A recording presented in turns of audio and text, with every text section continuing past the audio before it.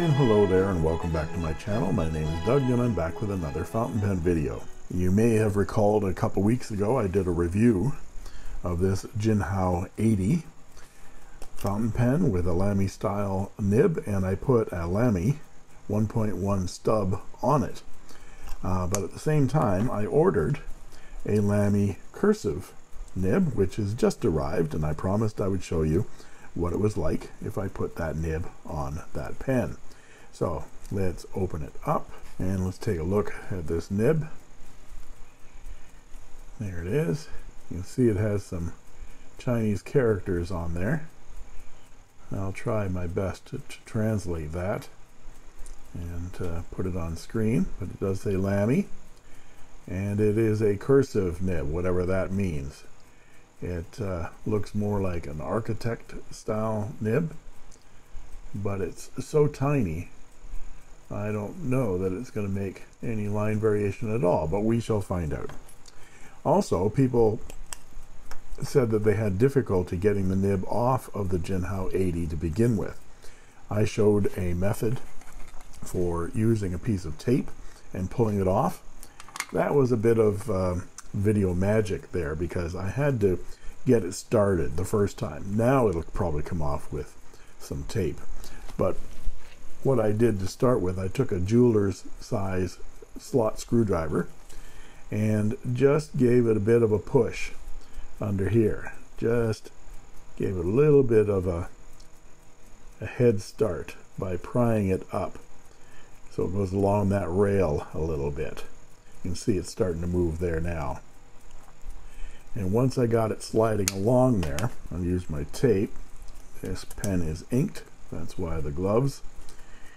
And then I got my thumbnail under there because I'd started a little bit, and I can pull it off using the tape, just like that. Now let's put the Lamy Cursive Nib on there. I hope it writes well, because I think it's going to look sharp.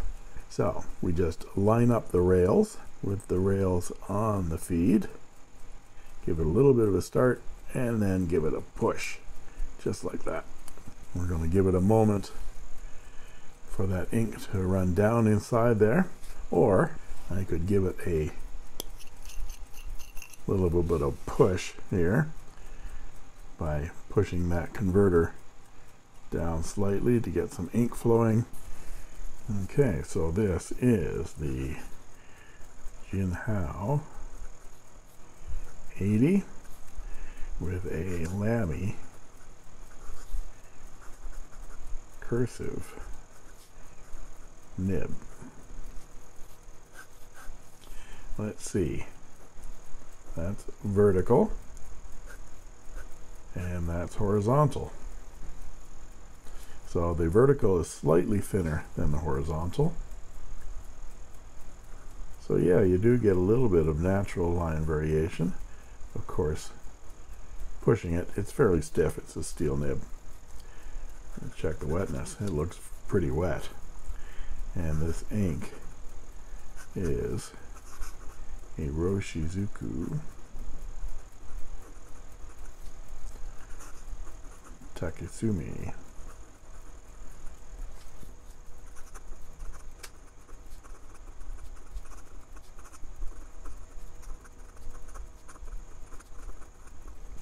Well, that's very enjoyable.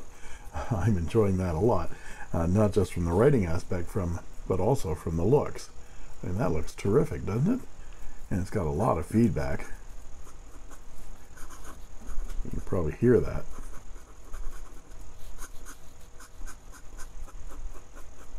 And let's get the measurements on this.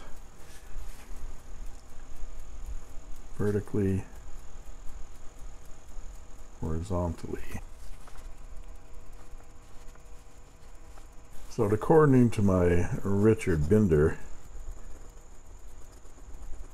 chart, the vertical line is 0.3 millimeters in thickness, which is about a Western XXF or a Japanese XF, and the horizontal line there is a 0.6, which is a Western medium or a Japanese medium to broad.